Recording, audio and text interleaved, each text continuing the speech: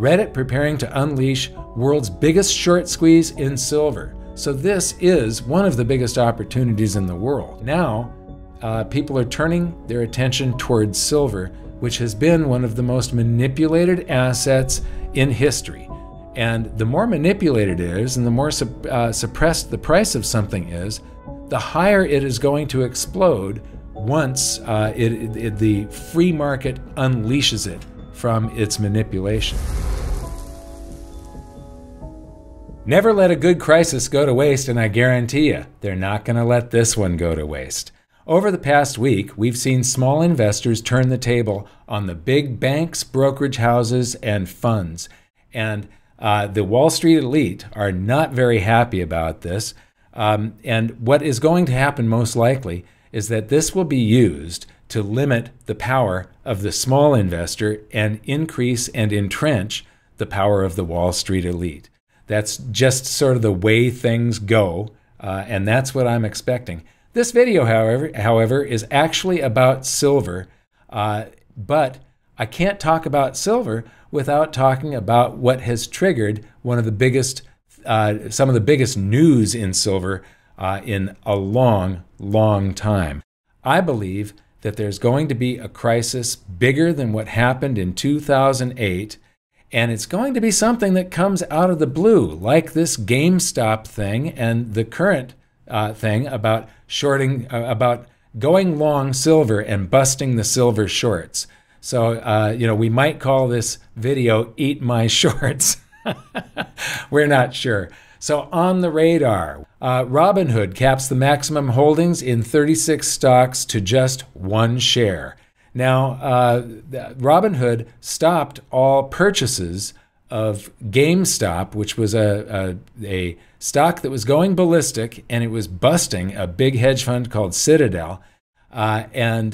These things actually threaten the entire financial system because it's so interlinked and it's so highly leveraged. These guys get to run the ragged edge of what is barely legal, and it's basically legalized theft. You want to stick around for the end of this video. There's a great quote at the end. But one day after the company drew down on its bank lines and obtained $1 billion rescue capital investment. So Robinhood is in serious trouble because of what is going on. And they had to stop trading, but they would allow people to sell. They just wouldn't allow them to buy. Right now, you're limited to 1 share or 5 shares of a particular stock. You can sell as many shares as you want.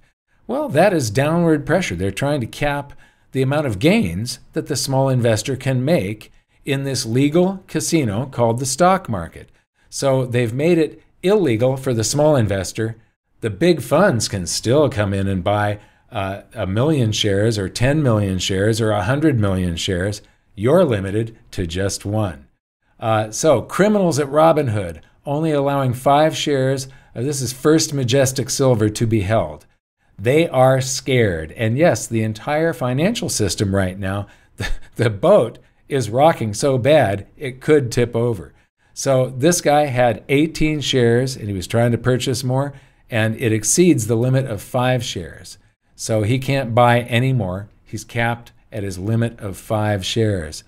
George Gammon. George is like a friend, and if you want some great information on how the world monetary system works, on how the banking system works, go to George's website and he's going to teach it to you in 3 easy steps. Anyway, yesterday he tweeted, "Who's making more money on GameStop, David or Goliath?" Before you answer, think about what all the hedge funds and Wall Street trading desks are doing now that didn't have a position 2 weeks ago. 99% of the time, volatility helps the pro, not the amateur. And then just 2 hours after that post, breaking news, just read BlackRock, part of 9 Wall Street investor group, to make a combined total of $16 billion on GameStop. If you think Wall Street beats is hurting Wall Street, you're not seeing the forest for the trees. Now, I do need to say that these guys, the big Wall Street elite, they are sharks, they are carnivores, and they are cannibals. They will eat each other. if Citadel is hurting, all the rest of them will pile up with positions that will help bust Citadel. So basically, they got on the same side as all of the little investors that were buying up GameStop to try to bust the short position, because it's called a short squeeze. And when these big short positions have to buy their position back, which they do, and they're suffering painful losses, that causes the stock to go even higher. And so that's what they've been causing. Google deletes nearly 100,000 one-star ratings from Robinhood reviews amid the GameStop scandal. Now, this, I can't talk about censorship on this channel because I might get censored and they might take my channel away from me if I talk about censorship. But here, they just deleted all of these reviews.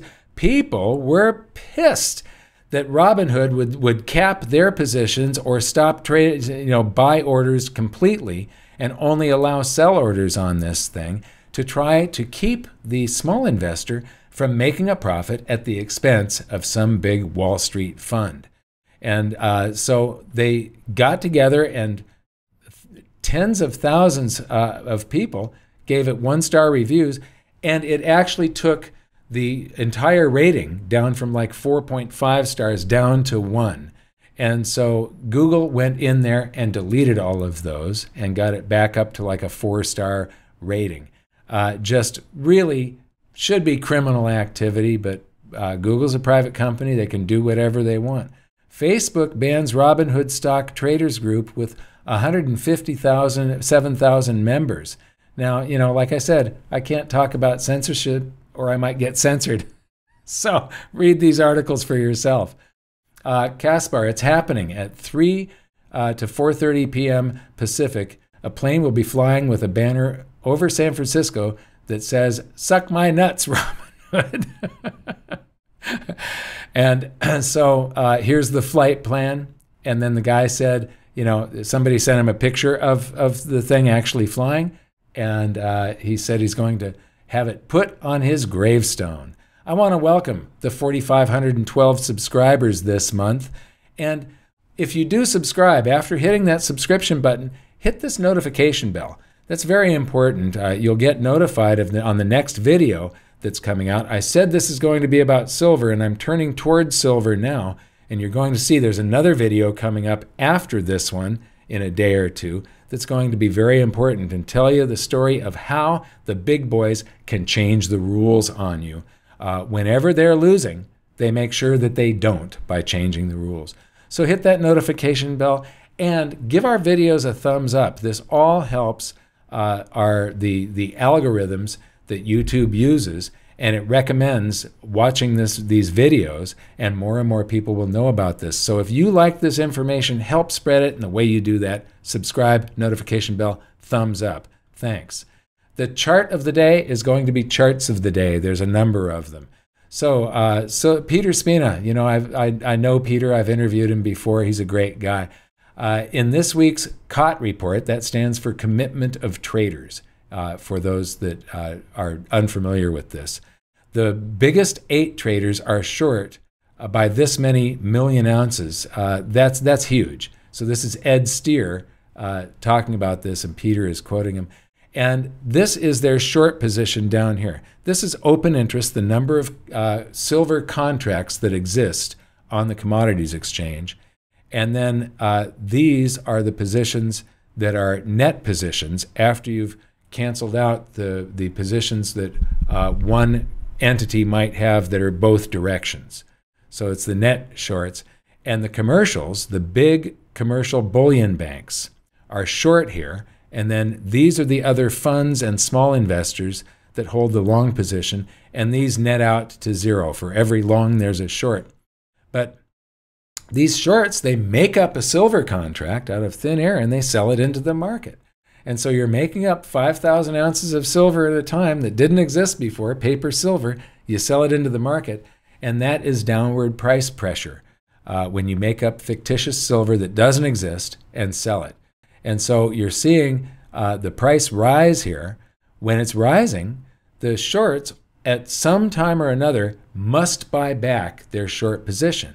When they buy the silver back, This, even though it's paper silver, that's upward price pressure. So when people get together and start buying and the price goes up, they're caught in a short squeeze. They have to buy back. The price goes up further. And the last man out might be the bank that is suddenly bankrupt, that ends up getting a bailout. That's what's going to happen.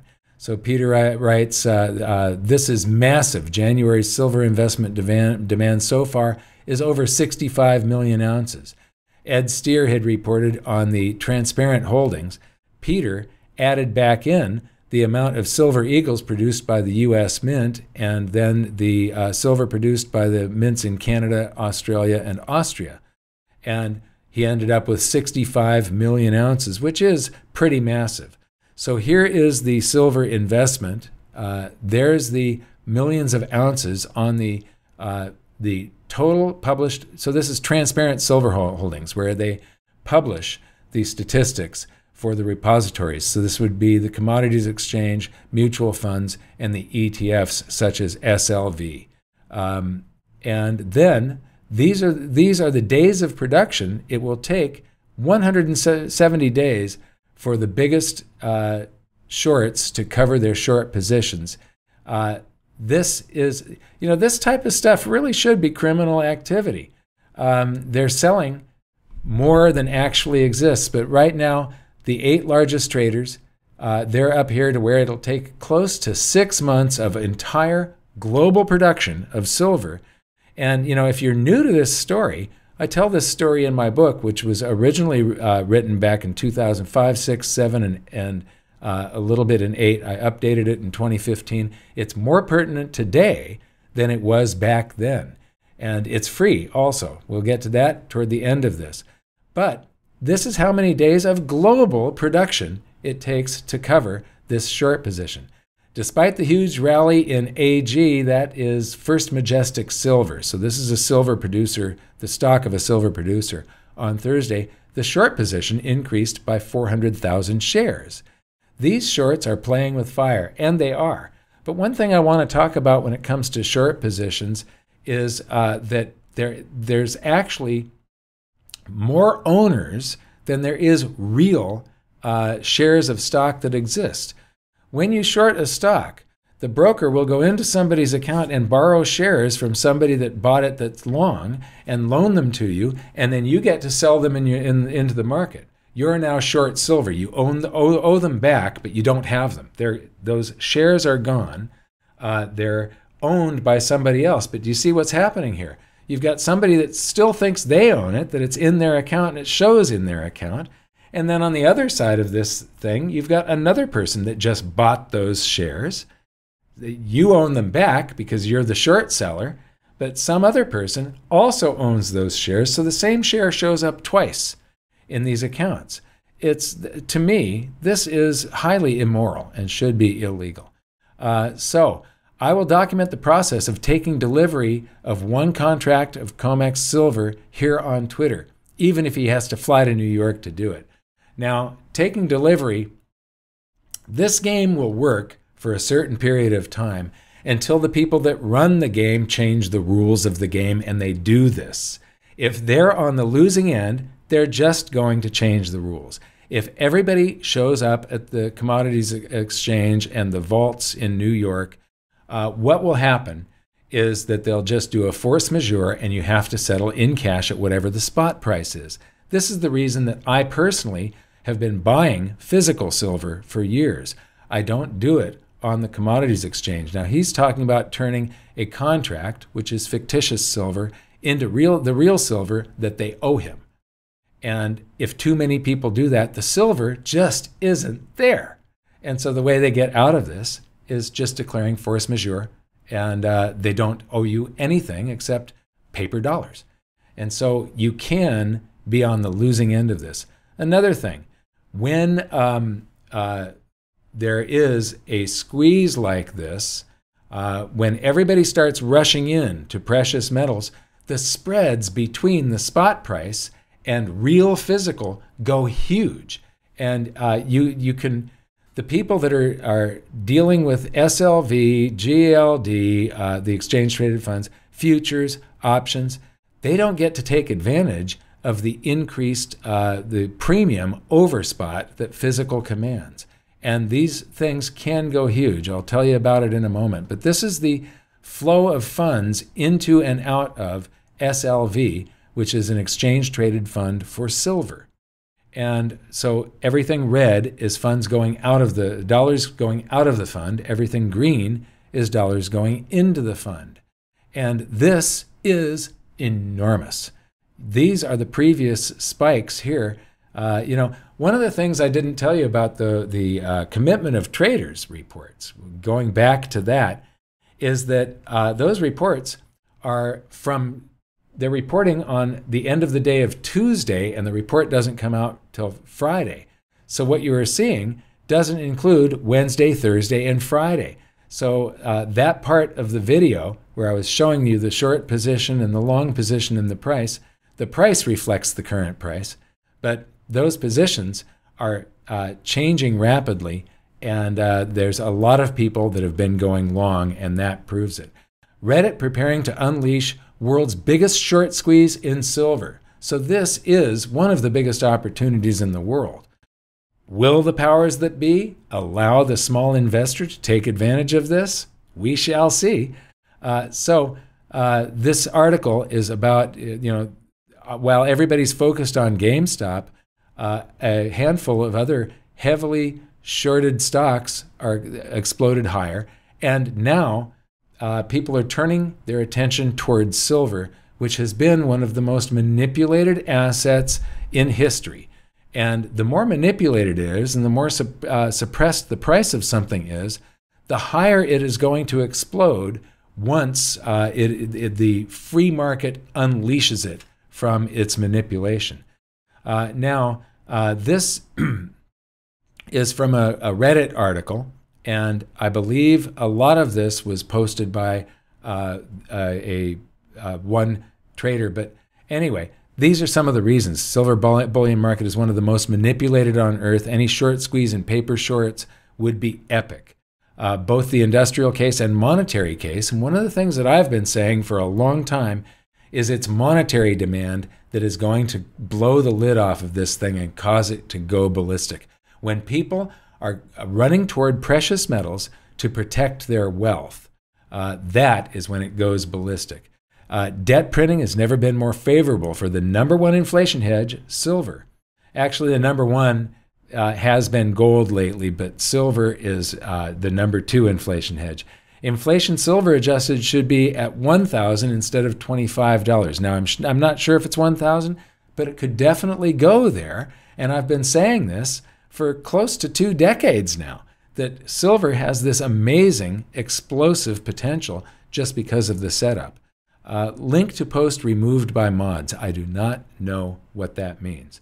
By his modifications, why not squeeze SLV to the real physical price? Being the real physical price being 1,000. And now I'm going to talk about SLV. Think about the gains. If you don't care about the gains, think about the banks like JP Morgan that you'd be destroying along the way. Well, JP Morgan will just get bailouts and bail-ins. They'll end up with your currency. If they go, they're not going to go under. The government will make sure of that, because if they do, the entire global monetary system freezes up.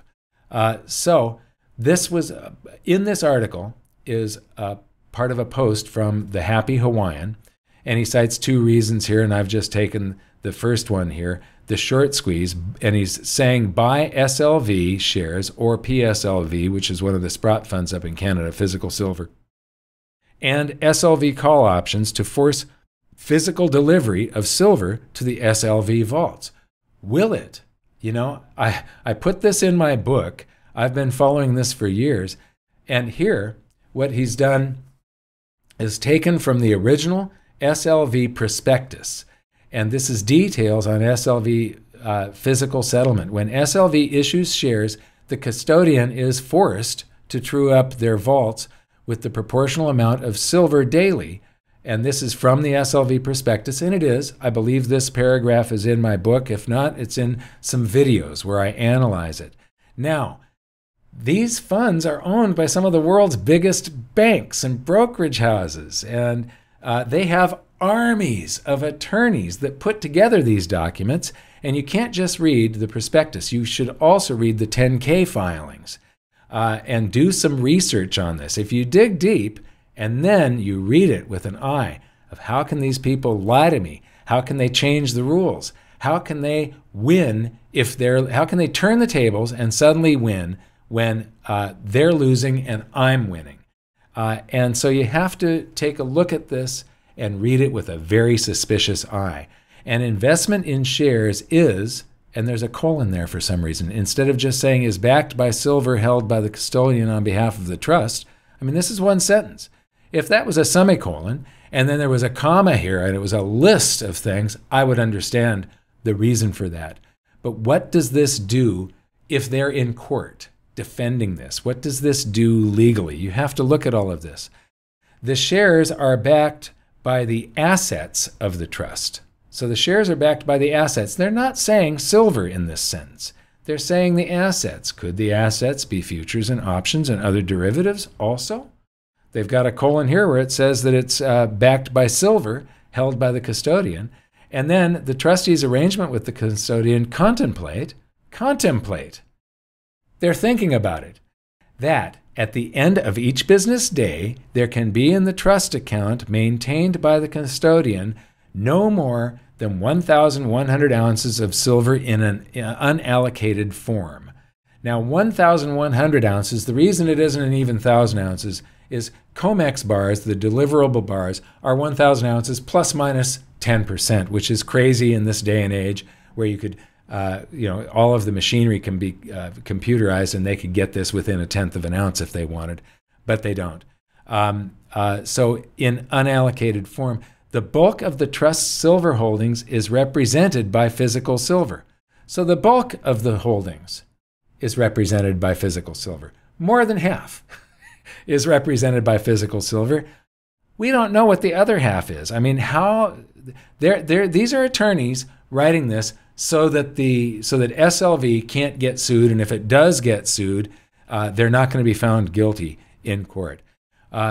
Identified on the custodians or, if applicable, sub-custodians' books in allocated and unallocated accounts held on behalf of the trust and is held by custodian in London, New York, and other locations that may be authorized in the future. It started off with the New York and London vaults. But in the prospectus, if a vault doesn't have the gold or silver, they can nominate some other vault that does. And so this has spread out into sub-custodians, sub-sub-custodians, and the silver and gold is being held all over the world in these funds.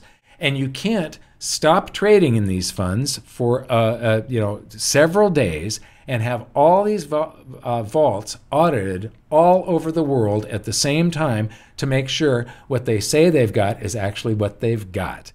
Now, another thing, like I said, you can short these funds, and that means they're borrowing a share from somebody that's long silver. They bought it because they think the price is going up. You borrow that if you're shorting it, you sell it into the market, and now two people own that same ounce of silver. There's more shares than there is silver backing it up once somebody has shorted it. So, analyze this and make sure that you don't get hurt. That's one of the things that I'm concerned about. There's a video coming that you really need to watch if you're interested in this silver story about the Hunt brothers, and they change the rules all the time. If somebody's winning and they're winning big, they will just crush you, and so that they don't get hurt. Now, this is the biggest crime in human history. I put this in here because it does have to do with gold and silver and what is going on right now. This is the Fed's balance sheet as a percentage of GDP, the U.S. economy. So what's the size of how much the Fed owns compared to the size of the economy in 1 year? All the goods and services bought and sold in the United States in a year. And what you see here is this goes back to the inception of the Federal Reserve. And we've got World War I, the Great Depression, World War II, the global financial crisis, which includes QE1, QE2, and QE3. Then we grew the economy faster than the debt grew. And so this shrank. And then the Batman Wu flu.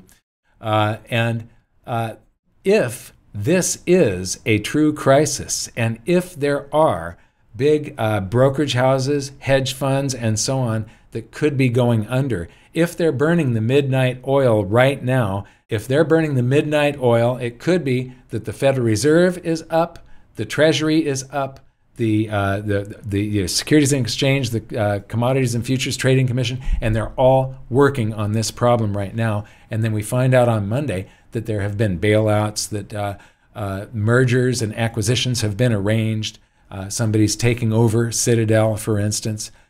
So we'll see how this goes. But this is only going to increase in the future. Now, the way the Federal Reserve does this is they create currency. There's a certain amount of currency. They expand the currency supply by creating new currency, and they get it into circulation by buying something. The Fed's balance sheet is stuff they bought with counterfeited currency, and it equates to almost half of the U.S. economy. And the Federal Reserve is not part of the government. It's a corporation, and the shares of that corporation are owned by the biggest banks on earth. Viewer feedback from my last video about GameStop and Next Silver. So, Wall Street riggers don't like getting beat at their own game. I love it, and I love it too. Thank you very much. It should be illegal to share more than exists in any market, whether it be stocks, bonds, commodities, crypto, etc., etc., etc. Yes, if you own a home, it's illegal for you to sell it to two people. Sell your home twice. That's exactly what they do with stocks. And this is what the Federal Reserve does in a sort of indirect, slightly different manner. There's a certain amount of dollars that exist, and they just create more. And they sell. When you buy something with $1, you're selling the currency to buy a product. And so they're selling more dollars than exist and buying stuff up with it. We are watching history happen here. No kidding. Thank you very much. We are. This isn't a market. It's a rigged market. The free market died years ago. Yes, Todd, 1701. The free market did die years ago, and I've spent the last couple of decades trying to wake people up to this. In a free market, two people get together and they make a transaction because both parties are going to benefit. Half of every transaction, half of it was the good or service being bought or sold. The other half was the currency being used to buy or sell that good or service. And the currency, there is a group of people that get together 8 times a year, are the scheduled meetings. It's called the FOMC meetings at the Federal Reserve. And they decide how much currency is going to exist and what the cost of that currency is, the interest rates. And so you've got a manipulated currency. 50% of every transaction is manipulated by the Federal Reserve. They're going to decide what the value of that currency is by setting the quantity and the cost of currency. And so the free market died years ago. The day the free market died was November 16th, 1914. Now, you'll say the Federal Reserve, when that act was passed in December of 1913. Yes, it was. But they didn't open up their doors. The first day that the Federal Reserve started manipulating the economy was November 16th, 1914. So the free market died back then. Now, in a crisis like this, everybody starts yelling, the free market isn't working, capitalism is failing, we've got to do something. And we get more and more socialist, more and more manipulation, more and more laws and rules, and less of what is left of what used to be the free market. And but in order for capitalism to fail, you would have to have capitalism in the first place. And we haven't. We haven't had capitalism for years and years. What we have is manipulated market cronyism. Cronyism is all of these big lobby groups, these people that represent the drug companies, they represent the financial sector, they represent this sector and that sector. They get together and they use a crisis like this one to change the rules, entrench themselves, and they write these laws. I don't know if you remember the Affordable Health Care Plan that raised everybody's insurance premiums dramatically. I mean, everybody at my company, their insurance premiums, mine almost doubled because of the Affordable Health Care Act. And it entrenches these companies forever, and competition, it's a 19,000-page document. Nobody, no congressman or senator that passed that bill could read that thing. And so who wrote that? Well, who writes it are the insurance companies that give it to the lobbyists give it to the, a senator proposes this bill and it gets passed and everybody else gets screwed. The quote of the day. So we're nearing the end here, and this is a great quote. You want to hang around for this. But first, get my book. It's free. Go to goldsilver.com, click that link right there, or go to goldsilver.com/freedbook and download the best-selling book on investing in precious metals. And a quarter of this is a very entertaining monetary history. A quarter is some simple economics. A quarter is the state of the global economy, at least it was. Things are changing rather rapidly right now. And then the last quarter is how to invest in gold and silver and the different options that you have. Also, again, subscribe to the channel. There's going to be some important videos. Some of them are about history, and history is going to repeat. And the big Wall Street elite that are basically raping and pillaging through society, and they take us all for a ride. They are going to be the winners in this thing, and it's just history repeating. So learn some of the history. If you're investing in futures, options, and SLV, you may end up on the short side of the deal. Another thing I want to say before I get to the quote. Back in the crash of '08, the spot price of silver kept on falling. It went from $21 all the way down to like $8. And while it was doing that, the price of physical silver soared. There was a dealer I heard from in Chicago, $18 an ounce on a day that silver was below $9.